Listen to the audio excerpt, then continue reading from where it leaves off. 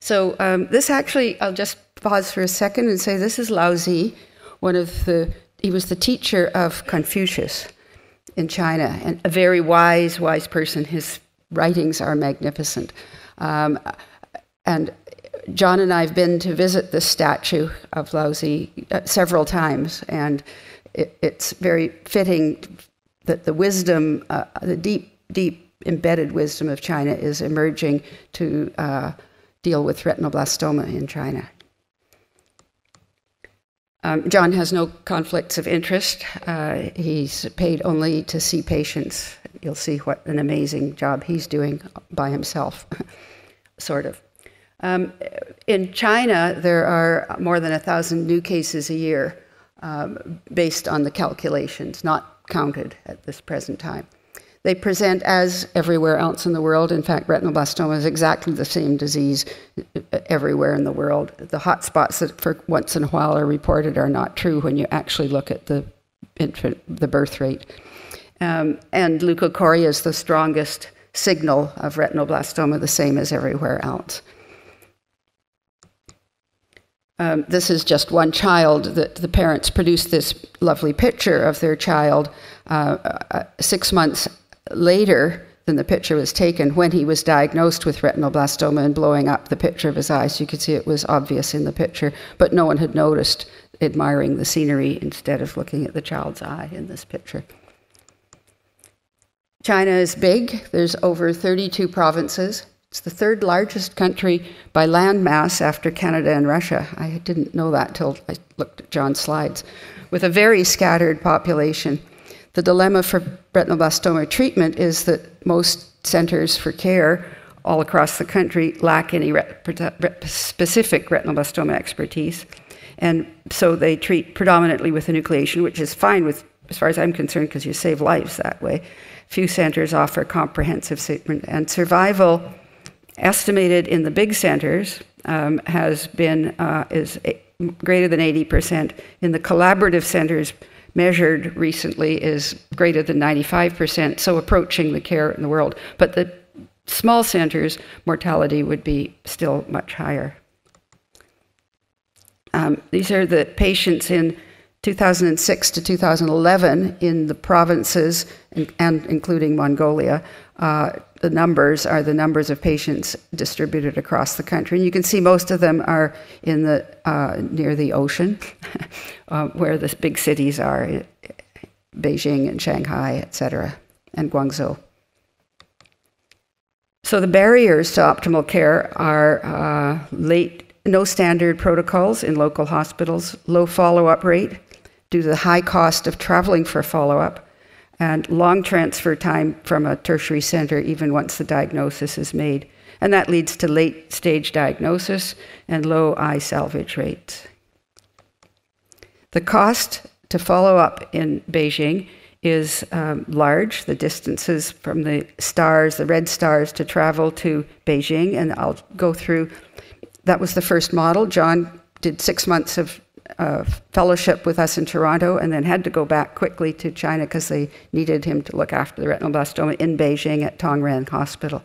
And so what I'll show is the costs of treating patients in Beijing from all over China first. And you can see the distances and where they travel, and the amount of money is significant just for the travel compared to very, very low salaries. The financial cost to the patient, half of it is the medical bill, but a very large proportion of it is the travel cost and accommodation.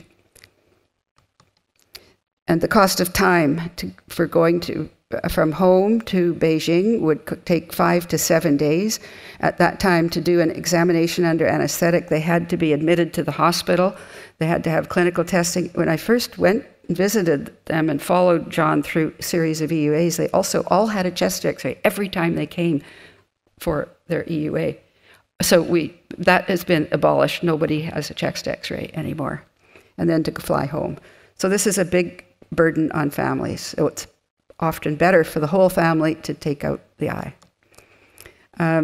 And this is just a case example, a child born in June, diagnosed with retinoblastoma in November, bilateral retinoblastoma groups A and E, the left eye removed immediately.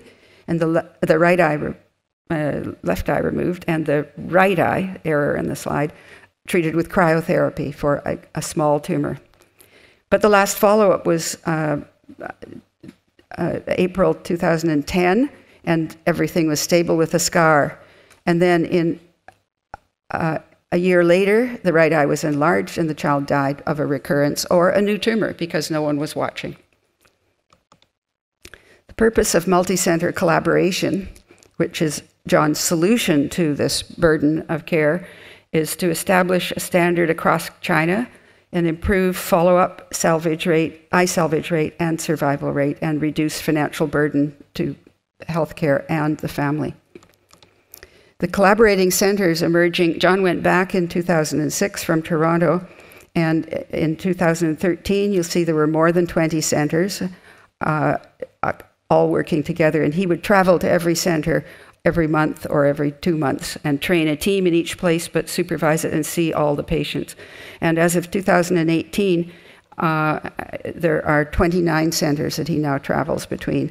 And they're mapped out here with their Chinese names all over the country, and they approximate the population density. So the standard of care across the collaborating centers, they all use the same Murphy International Retinoblastoma classification, published by Lynn Murphy in 2005, which had been worked on by all of us, many of us, over many years before that, and Lynn finally pulled all those ideas together and produced the International Retinoblastoma classification. Just as a little side, that has been very much confused by another classification which changed critical features, and it meant that the D and E eyes kind of merged, and you couldn't tell which are the danger size anymore by the classification. So now we've gone to what I introduced in my talk of the TNM, the 8th edition, 2017 TNM, which is based on all this prior knowledge, actually evidence-based also on a world survey, which many of you contributed details of your patients to that survey, and that went into how the collaborative group in the TNM, led by Ashwin Malapatna from India, but now in Australia. And that's a much better system to replace all the previous systems. So we'll keep calling them ABC in China for the moment. The same treatment protocol is now in all 29 centers, with group A, B, and C getting chemotherapy or just focal therapy as appropriate. Group D for unilateral enucleation, unless vision is excellent and optic nerve seen, and then you can attempt to save in China a unilateral eye. And bilateral patients get chemo first and then other things, and now, of course, they also get intraarterial chemotherapy. But again, the criteria for who's eligible for intraarterial chemotherapy is a problem I won't talk about more. And Group E, by Murphy classification, Group E still gets enucleation, but that creeps because the other classifications save lots of EIs, so what should you do? And all the patients have the same follow-up schedule, et cetera. So it makes an incredibly powerful group. By traveling, that's John teaching somebody and teaching in the OR. I've watched him in the OR, and he teaches as he goes, but he sees every retina in total and depresses every retina and misses nothing at all. And he doesn't look with the indirect ophthalmoscope unless there's a specific reason. He does it all with the RetCam. And then he carries the RetCam images are in his computer, and he has them from all the children. So when patients were studying, I say, what did it look like at diagnosis or at the time you did whatever procedure? And he can pull up the pictures from his computer. And then he didn't put this in his talk, but I'll add it.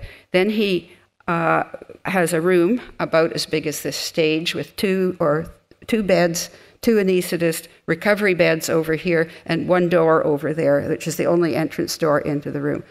Then magically, he finishes this child, and he goes to the door and opens the door, and the parents of that child are standing at the door. But outside the door is a room as big as this whole auditorium, full of parents and grandparents and everyone else. But the ones that John's meant to talk to are at the door. I don't know how this happens, but the whole team in every single center is about 20 people making this day work, and it's absolutely incredible to watch. And if he needs to laser, he'll stop and ask for a laser. The laser gets put on his head, and he does whatever he needs to do. He can do laser and cryo as he's going. If it needs an enucleation or needs something else or needs to go to intraarterial chemo, that gets done after. But he talks to the parents in great detail between every patient and gives them the pictures. They hold the medical record in China, not the institution. So the other thing is motivating the families to get together, and they now have, if a patient, to be seen, the patient goes to WeChat, and they all get enrolled in different groups on WeChat. They schedule their visits. He publishes which sitter he'll be in which on WeChat, so the parents can know and follow. They should go to that one for their attention.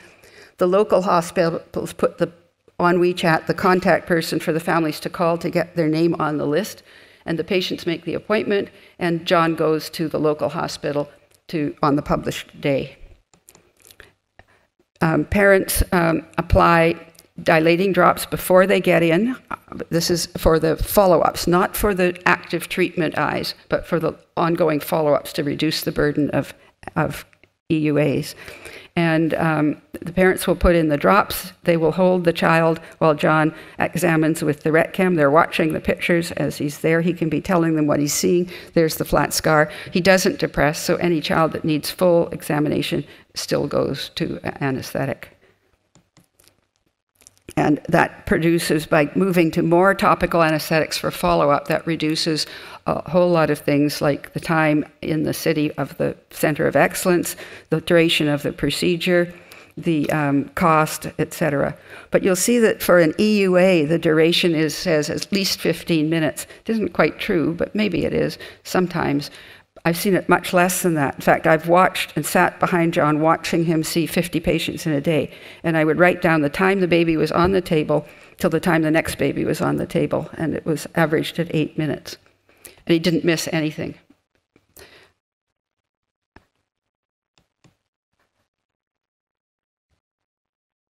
I've said all this, I think. This has allowed much less cost, larger patient population, and solved part of the problem of the few specialists by traveling and an optimized approach to examination. Here's just the provincial WeTrack groups and the group members, and they all can watch each other with the posting as I described. The statistics of numbers of patients from 2012 to 2017. These are EUAs that John has done, more than 2,000 every year, and new cases. You can see the numbers in the second row, and the numbers of enucleations and his numbers of visits to individual centers. Last year, John and his retinoblastoma team across China, with me helping them, produced a paper submitted to ophthalmology, but they were frightened of this paper. They were very, very frightened that to talk about lumpectomy for retinoblastoma was heresy, and we would kill all the children. So we ended up being demoted from a research paper in ophthalmology to a report, and the paper got better because it was shorter, and all the redundancies of the full paper disappeared, and it's really easy to read this paper, and I insisted they keep our two major figures and all our figures as supplementary, so you can see the whole thing, and it's better as a report. So what we show there is, in red, the data from 2013. In the paper, it was only the first half of 2013, because John points out that all other cancers talk about the 5-year survival rate. So we better wait till we know what the 5-year survival rate is. So we are now working on the paper for the 2013 whole group, and that has a survival rate, a follow-up of close to 5 years. And the red numbers of loss to follow-up is 3% over that whole of the year of 2013, and the cause of death, the deaths were 6%. The death from the eye that had the PPV was 3%, but some of those are because the parents refused enucleation, And then other causes were different things associated with the other eye was what killed the child or something like that. So that's the new paper that we should have worked on all day yesterday when John was not here. We'll do that Saturday afternoon on the phone. These are his flights from 2011 till now.